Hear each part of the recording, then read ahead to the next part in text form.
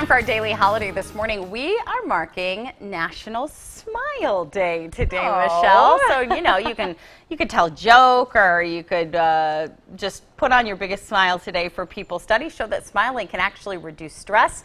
It can make us happier, and it actually takes more muscles to frown than it does to smile. This day was founded by dentists to make sure that you're also taking care of your smile by brushing and flossing and getting those regular checkups on your teeth as well. So, it's Friday. Yes. It's going to be a decent day. Yeah, warm day. Lots going on this weekend, so why not smile and just show off the pearly whites? I know, and I always feel that if you're in a crummy mood and you do smile, you force yourself, it does help. To kind of get out of that. Yeah. I hear you. I agree.